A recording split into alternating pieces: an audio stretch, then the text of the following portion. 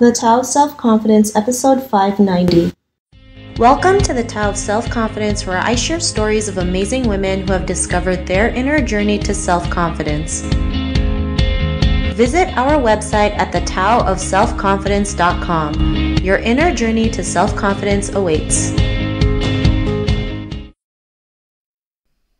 Well, hello friend. Welcome to the Tao of Self-Confidence, where I share stories of amazing women who have discovered their inner journey to self-confidence. I'm your host today, Sheena Yap Chan, and today I have an amazing lady on the show today. She's the producer and presenter for the Enterprise Show on BFM, and I'm really excited to have her on and share her story with us today on self-confidence. So without further ado, I'm going to introduce you to Freda Liu. Freda, how are you today? Maybe you can fill in a little bit more about yourself to our listeners.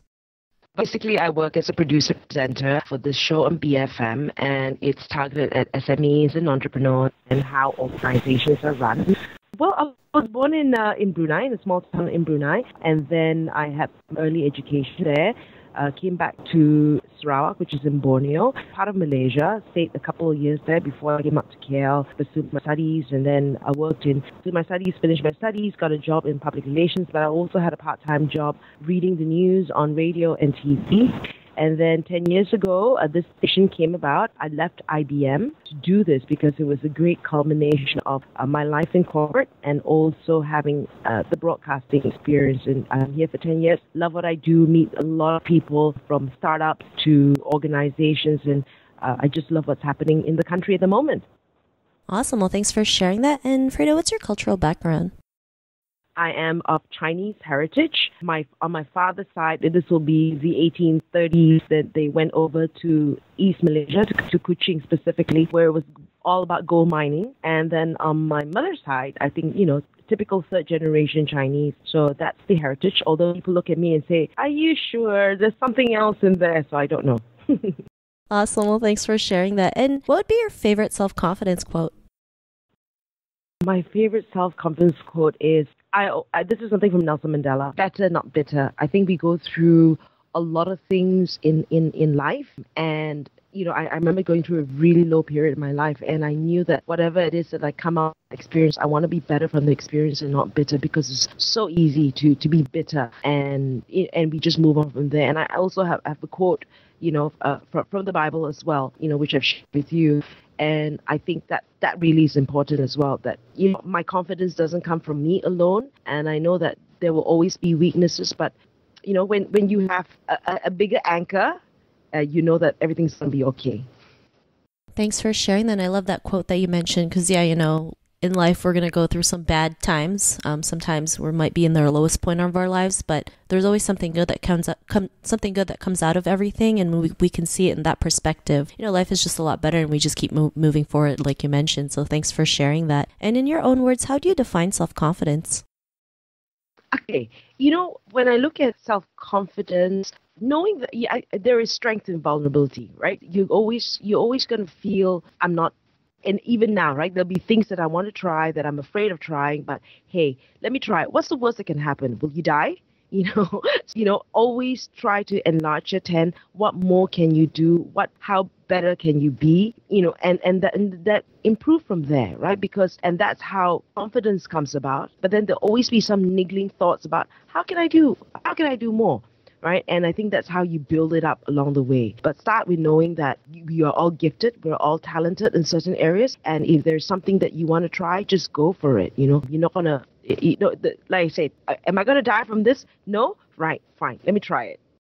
Thanks for sharing that. I love that. I know sometimes it's hard to try something new, like you mentioned, because it's scary and it's something we never know what's going to happen. But just taking that first step is huge, and we can realize we will not get it right the first time, but if we keep doing it, we will get better and start progressing. So I really love that definition that you mentioned. And Freda, what was your life like before your discovery of self-confidence? I don't think I've always had confidence issues. And that's a lot to do with growing up, being the youngest in the family. I think all the pressures was on the eldest. So by the time they got to me 10 years later, it's like, whatever. So I think part of it is nature, as in I've always been open to trying new things. The fact that my parents put a lid on me, right? So I've never had to worry about doing things and getting discouraged, right? So it was the like I said, it was the low period of my life, but 10 years ago, when my confidence was shattered. Everything I thought that was real, was true, came to a halt, and I had to really do a lot of self-reflection. And in that process, finding the quote, finding my anchor in God, that was the thing that really turned things around. And then that, I think things have always been fairly smooth in my life. And then it took something like that. It took me getting down to the valley to realize that, then to appreciate the mountains. And to know that life is going to be ups and downs. I think that was a good thing, to know that there are going to be lows, there are going to be highs, but know that this too shall pass, and that you will, and believe and the hope that you will get out of it. But I always tell people to find that anchor, whatever it is, whatever your spiritual guide may be, but find that anchor. Know that, I think when you start believing it too much in yourself, right? And I don't mean this in a bad way, you sometimes might get arrogant even in that process. So knowing that there is someone bigger, better, that will always guide you, that has been my driving force. Thanks for sharing that. And, I totally believe, like you mentioned, finding that anchor, whether it's God you believe in or the universe or whoever it is, we always know there's someone out there who has our back, right? And even when, like you mentioned, on our lowest points of our lives, we're never doing this alone. There's always someone out there, a bigger force, or, whatever you may call it, right? Whoever you believe in. And just knowing that there's something out there, even if you can't see it, but you have faith in it, it just makes life a little bit better. And, because of that realization, what's your life been like now? And surround yourself with positive friends. Surround yourself with people who will lift you, to get your thinking in a different place. If if there are people that I've chosen, I don't lose them as friends, but how much time do I want to spend with them? How much time are they dragging me down, or are they lifting me? Right, and that's it's that headspace. Who's going to occupy my headspace as well? What's going to occupy my headspace? That's really important. Otherwise, it was really a conscious effort. Okay, this person's going to zap me, it's going to drain me, to actually move away, and then to spend your time with activities that will exercise, trying new things, experimenting with new things. These things will lift you up, rather than, going down doldrums. And all these things, right? What situations not to be in, that's one. And what friends, come to your life. Thanks for sharing. And I love that tip that you mentioned, choosing the people that you surround yourself with is huge, because they always say you're the average of the 5 people you hang out with. So it's really important to have people out there who walk with you side by side, who lift you up when you have days where you're not 100% confident. It really... And the books you read. Yeah, totally. Yeah, especially like self-help books are great. I'm a huge self-help reader, right? I know some people might think it's crazy, but I love reading them because it really does give me that boost, right? It just gives me a different perspective on things and how I see life and how I see myself. So thanks for sharing those tips.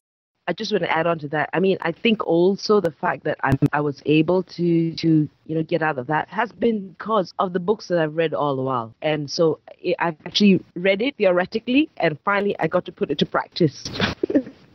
Awesome. Well, thanks for sharing that. And if our listeners wanted to get to know a little bit more about you and what you do, or check out your show, is there any links or social media profiles we can connect with?